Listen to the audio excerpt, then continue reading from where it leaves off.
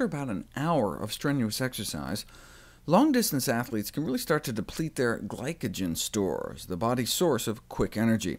Studies dating back to the 30s found that by hooking athletes on a treadmill up to an IV drip of sugar water, you could delay fatigue, and that drinking sugar water could help as well. So the sports supplement industry has come up with an array of energy drinks, shots, gels, bars, chews, even sports jelly beans, used, what a coincidence, by the Jelly Belly cycling team. In fact, the Jelly Belly Candy Company paid for a study that found that sports jelly beans could shave 4 or 5 seconds off of a 10K cycling trial compared to sports drinks or gels.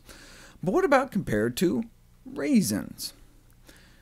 Given that professional, collegiate, and recreational sporting events are supplement-centered, heavily marketed to, athletes at all levels may be left with the impression that specially designed supplements are essential for optimal performance. Yet these products are often expensive, and cheaper natural foods that may provide a healthier alternative are often overlooked.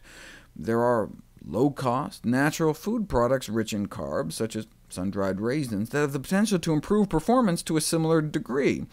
Raisins are nutritious, convenient, typically palatable, and are a cost-effective source of concentrated carbohydrates.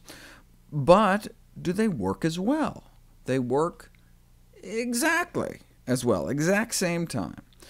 Same thing comparing raisins to a commercial sports gel. Same respiratory exchange, same carbon fat oxidation, same energy expenditure.